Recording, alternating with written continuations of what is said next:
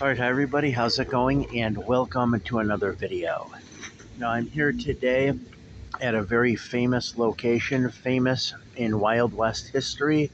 This is the location in Springfield, Missouri, where Wild Bill Hickok fought his famous duel against Davis Tutt. Now, that's what I'm going to talk about in this video. Now, one thing I've noticed, there doesn't seem to be a whole lot of videos or a whole lot of people talking about this history, and I don't know why, because this was actually the first known and documented shootout in Wild West history. So just some background info as to what happened.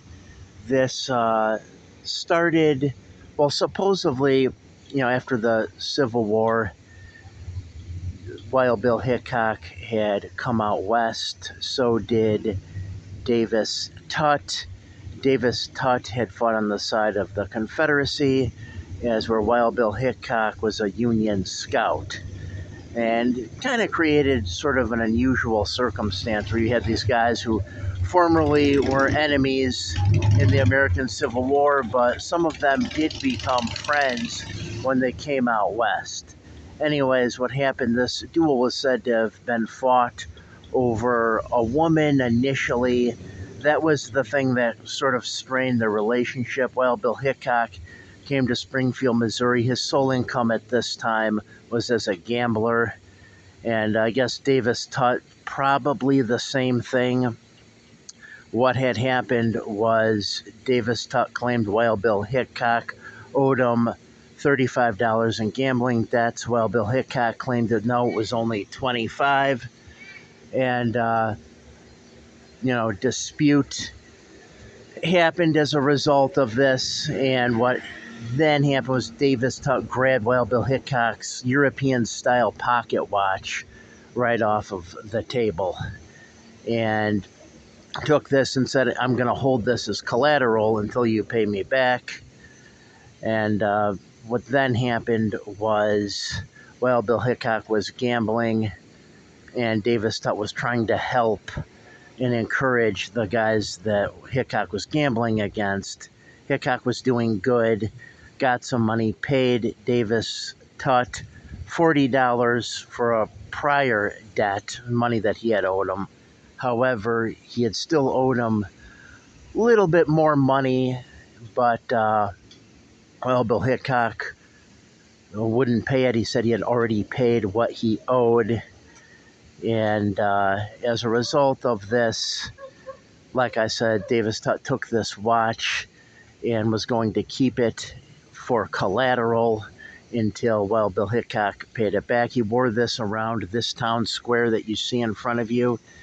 And for several days, he would wear this, kind of trying to get Wild Bill Hickok into some sort of an altercation. Wild Bill Hickok had several opportunities to try to end this, even had a beer, a drink with Davis Tutt. He thought it was done, but Davis Tutt was still carrying around this watch. Finally, Wild Bill Hickok said, "If I see you carry this watch anymore, I'm going to shoot you."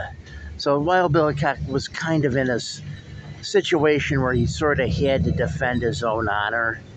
And if Davis Tutt listened to Wild Bill Hickok and didn't carry the watch around, he was sort of bowing to, Hickok's terms. So it's kind of a ugly situation all the way around. But it was one of the few instances where in the Wild West where they stood 75 feet away, they drew their guns, and it's not really known who fired first. There were only a few witnesses, but supposedly Davis Tutt had fired. He missed Wild Bill Hickok. Wild Bill Hickok shot Davis Tutt in the chest. His final words were, "Boys, I'm killed."